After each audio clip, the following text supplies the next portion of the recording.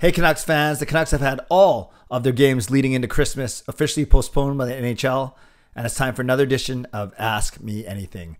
I'm Canuck Clay. I'm the founder of the GLCPC, the Good Looking Canucks Positivity Club. This is my Canucks take on the one take. It's Clay's Canucks commentary for Sunday, December the 19th. If you're new, here's what you should do. Hit the subscribe button now for daily Canucks insight that's positive, timely, and trustworthy. As always, this vlog is brought to you by Perform and Transform, personal training and weight loss. Sign up now for a free 7-day trial using the link in my video descriptions. And by Van City Experts Real Estate Group. Contact Jason Lim and his team for all of your real estate needs.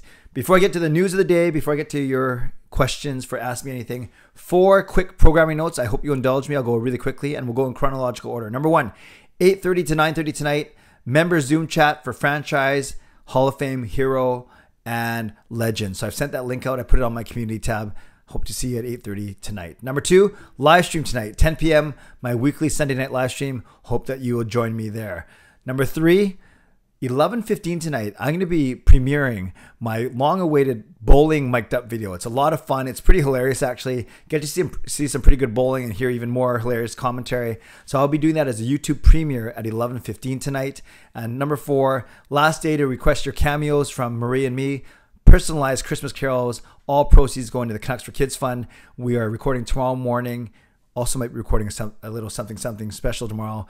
So make sure if you're interested in doing that, purchasing a gift for a loved one, make sure you get your request in by the end of tonight. Cameo.com/Marie and Clay. Okay, thanks for indulging me. Today, the NHL announced a series of announcements that all have to do with COVID, games, and of course the threat of not being able to play in the Olympics. So it's a 3-part release. The first part talks about the fact that because most teams and most people that are getting going under COVID protocol are not showing any symptoms, the basically statement said that they're not going to shut down the league. They're going to try and play the games that they can, and that they're not going to try and shut down teams kind of in a blanket kind of statement. Every team will be evaluated on a case-by-case basis. So a team like Vancouver, technically not shut down. They can still practice. They can still have team activities, but some of their games have been postponed. So that's the first part of the NHL statement. The second part, the one that's most relevant right now, is any inter-border, any Canada versus US game right now postponed through to Christmas. So that affects the Canucks in 2 games. We already knew that last night they didn't play against Toronto.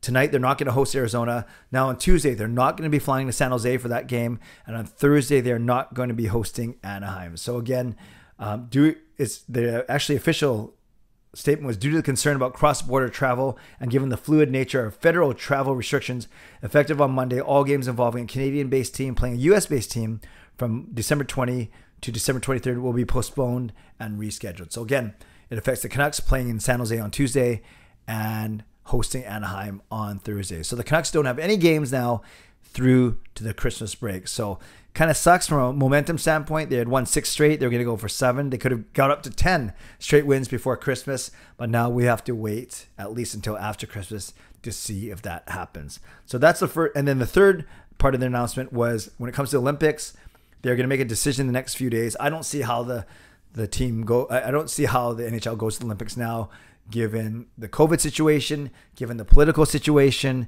And they had that out in their Olympic agreement, basically, that if COVID was bad, they would instead use that break to catch up on games. And as more games get postponed, the more likely it is that they'll need those 3 weeks to catch up on NHL games. Okay, so some announcements, some NHL news that affects the Canucks. Now let's get to your questions. Thank you for taking the time to submit them. Marcus, why do you think Jet Wu hasn't been called up or even played much in the minors? Has he not developed enough? Marcus, great question. When Jet Wu was drafted in the 2018 draft, the Quinn Hughes draft in the 2nd round, a lot of people were excited. Right hand, right shot D, kind of a throwback style, BX type style. But his development has been hit and miss. He was pretty good for a couple of years. Then he wasn't named to the World Junior team.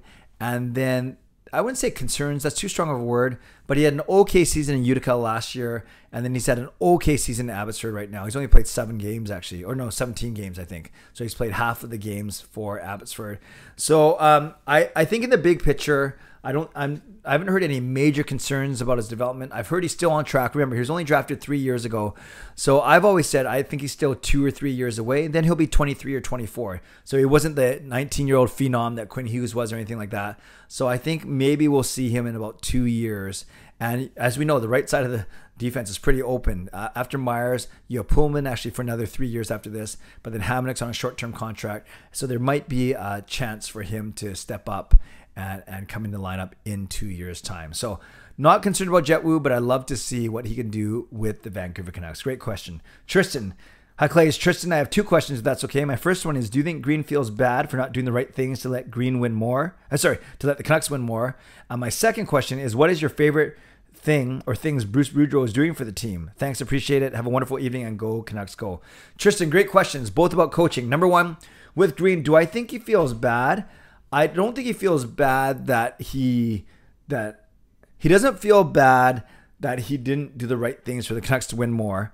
I think he just feels it's just a pride thing. He feels bad that he doesn't have a job. He feels bad that, but I wouldn't put it the way that you put it, Emily, Tristan. I would say if he would feel bad, it's because of a personal pride. No one likes to get fired, and he probably thinks that he wished that he could be pushing the right buttons for the Vancouver Canucks.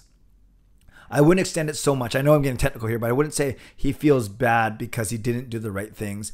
I think it would be more he feels bad that he wasn't, the team didn't perform as well as they are doing right now. So I guess it does connect to your question. Is it because of the things that he did or didn't do?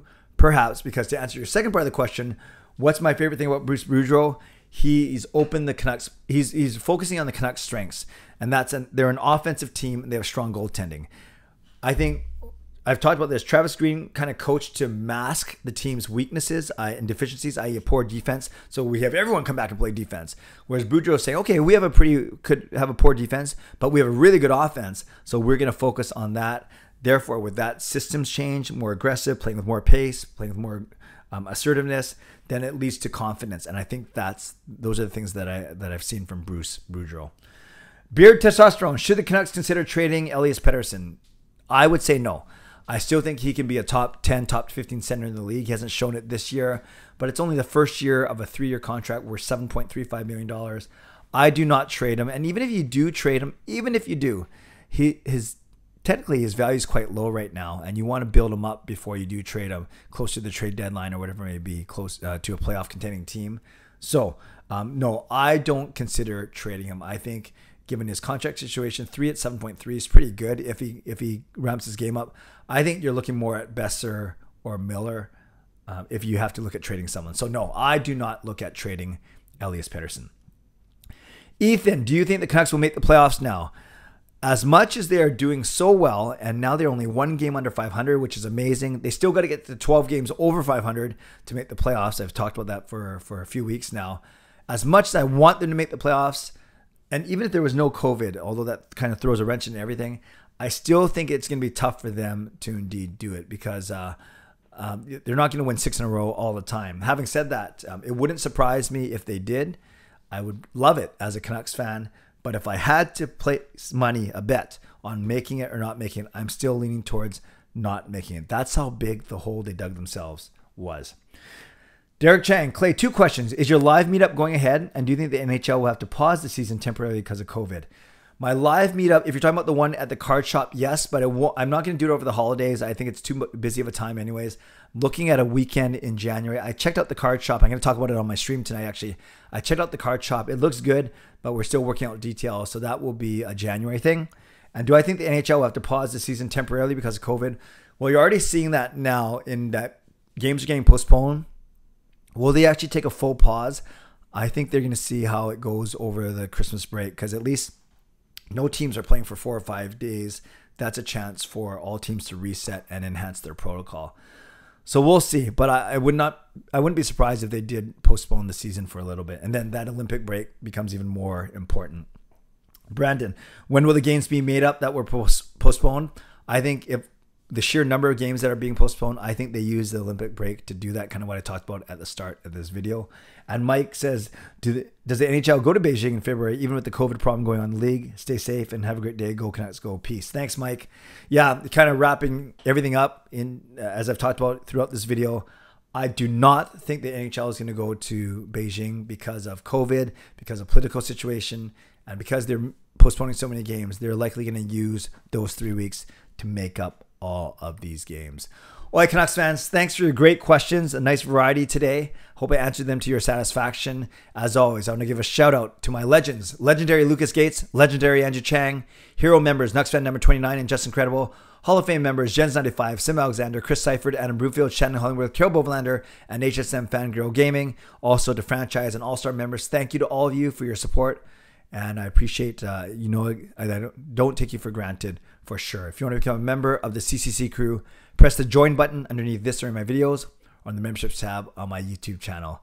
Subscribe if you like to, like this video if you like to, leave a comment down below if you like to, become a member of this channel if you'd like to. And if you want to leave a comment, talk about, does it make sense to you that the NHL is canceling all those cross-border games, or does it make you even more frustrated? Let me know in the comments below.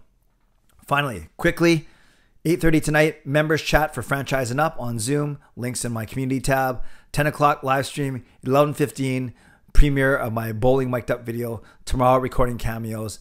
And then I'll think about what I'm going to do to make up for the Tuesday and Thursday games that the Canucks aren't playing. I have a couple ideas, but I kind of got to refine them in my mind.